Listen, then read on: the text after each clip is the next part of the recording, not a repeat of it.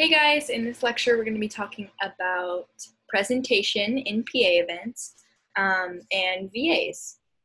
So, let me share my screen.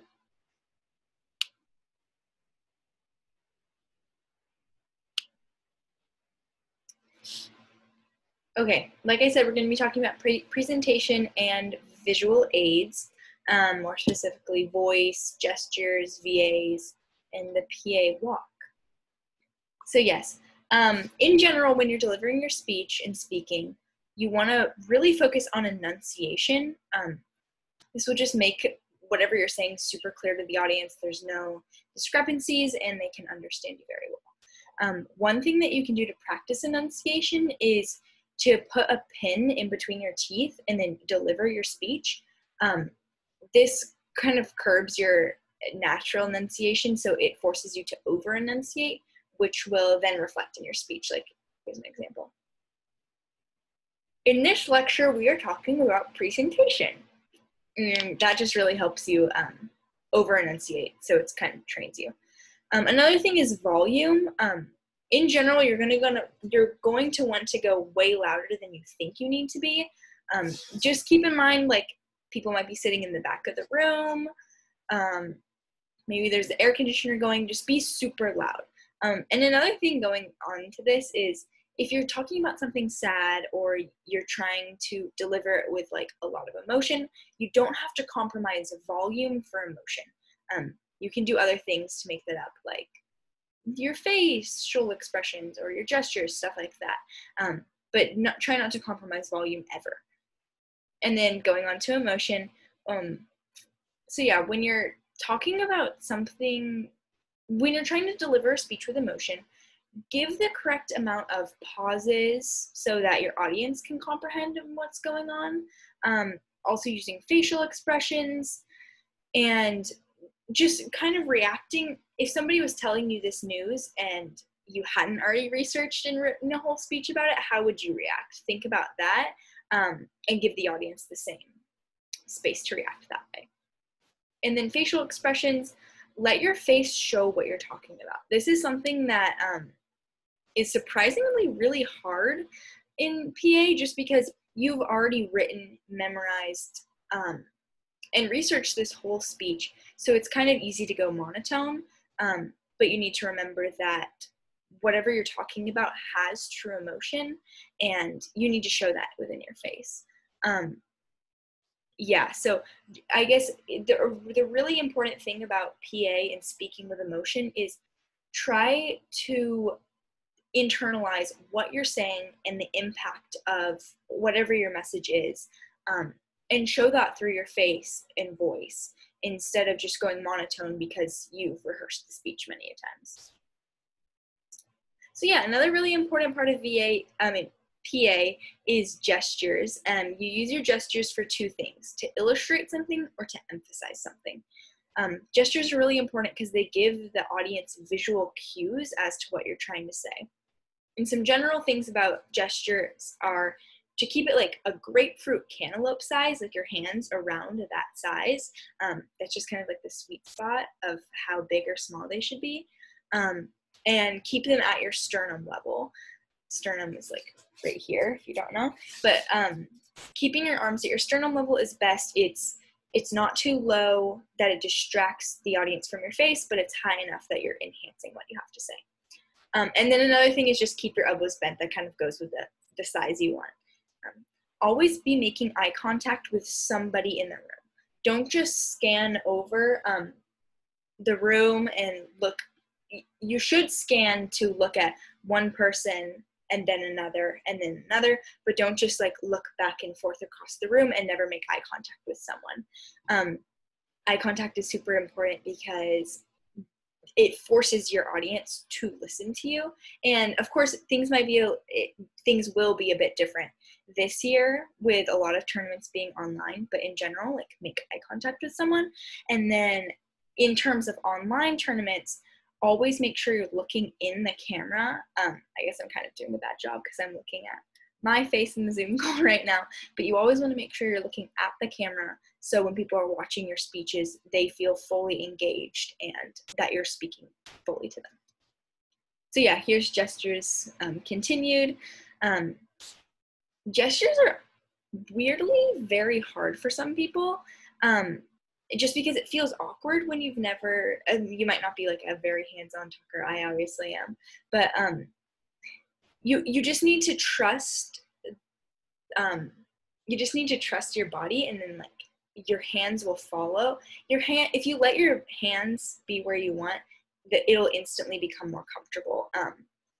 And just kind of letting them naturally react. And that's a good way to find where you need to gesture. You can put your hands in your pockets, say your speech, and wherever you feel like you naturally want to take your hands out of your pocket, that's probably a really good place to gesture. So yeah, just delivering with correct emotion, making the face you want that you think corresponds with what you're saying, and your voice and gestures will follow that, kind of like what I was saying. And then gestures work really well on numbers, verbs, and adjectives. So those are just kind of some general places where if you really are struggling with them, you can put them.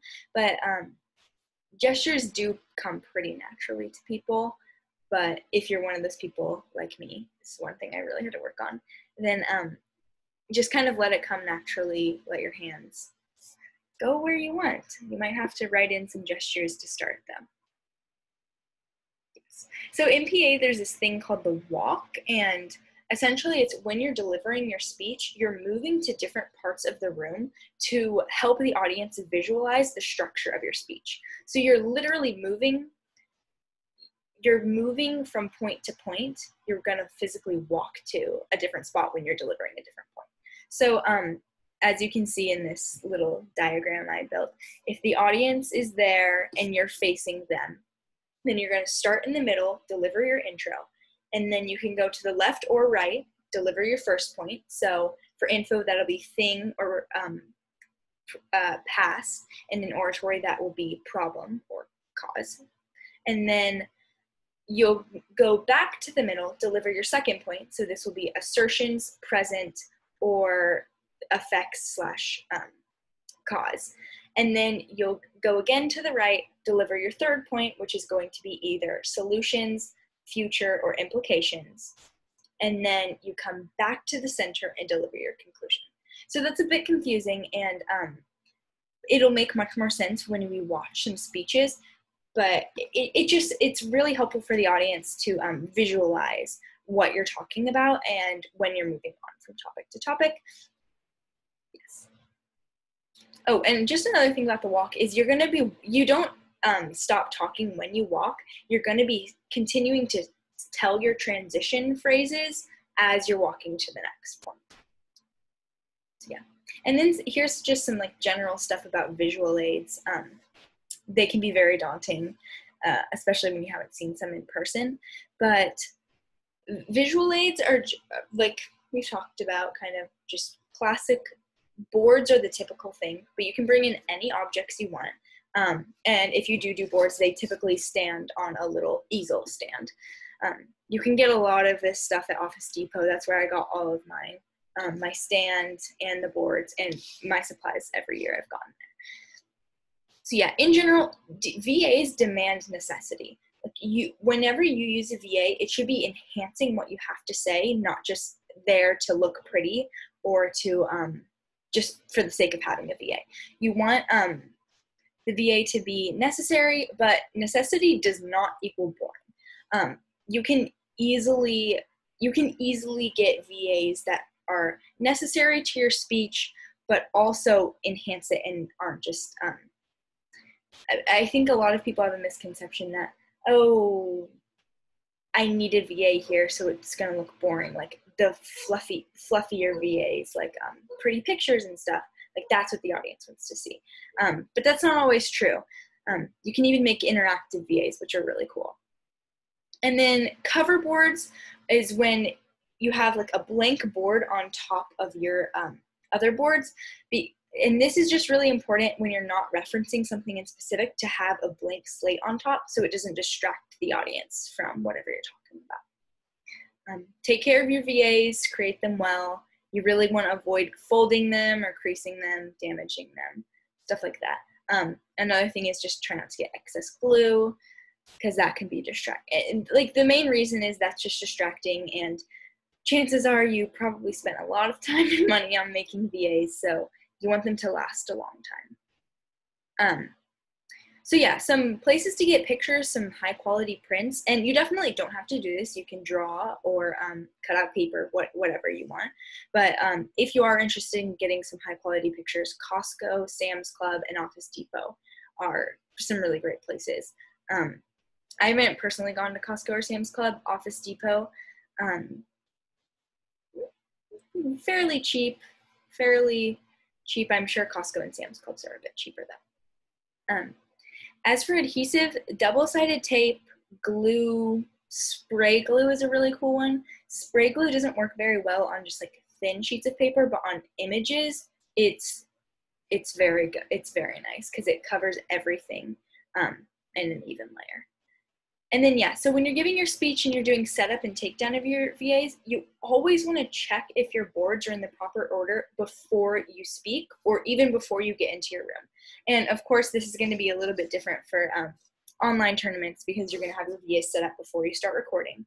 But if we do go back to in-person, you always want to make sure your boards are in order before you enter the room because that can it's very distracting to the other people.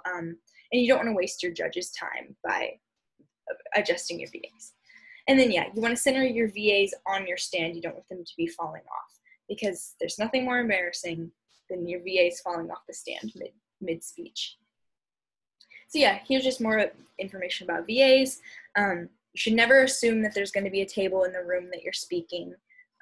Don't plan to put your VAs on the table when you're done. You should always plan to like put your VAs behind the rest when you're done referencing it. And of course, sometimes there will be a table and that can be helpful, but you shouldn't practice like that. So yeah, like I was saying, you can also bring objects in for VAs, like one person brought in a ukulele. And this can be really cool, but again, going back to VAs demand necessity, only bring it in if it's going to enhance the speech. If you're bringing it in just for the sake of having a cool object, then you probably don't need it, and it's kind of just distracting for the audience. So yeah, so citing your VAs, you just need to be ethical about where they're from. You want to cite your VAs. A lot of people, what they'll do is they'll just put the title of the website where they got the VA from, like they'll cut out a little strip of paper and it'll say WashingtonPost.com. This especially applies if it's a huge picture or a graphic. A lot of times you make your own graphics on VAs. In that case, you don't need to cite images. But if it's an image, you need to like print out a little strip of paper that says WashingtonPost.com and just paste it on the bottom so you're properly citing it. And so yeah, just in general, for success with VAs, they need to be necessary. You don't want to just use VAs. You don't want to just have VAs. You want to actually use them and make sure they're helping the audience understand what you have to say. Another huge thing is you need to practice with your VAs. It's much harder than it seems, and it's not hard at all, but not practicing with your VAs before giving your speech for real will set you up for failure. So yeah, and then if you're wondering where to start with a VA, you can always just find an image and then create them around that central image. That's a great way to just start, or finding a graphic or something like that. And yeah, most things can be done with tape, Velcro, magnets. Images you do want to paste down typically, just for the nature of an image, I guess. There's a bunch of different things, exclusions, but you can always, Velcro and magnets are really cool if you want to have interactive VAs and put stuff on, take them off, move things around. So yeah. Oh yeah, so that's the rest of my lecture, but, oh, I'm a little bit confused. But yeah, so that's presentation in PA events.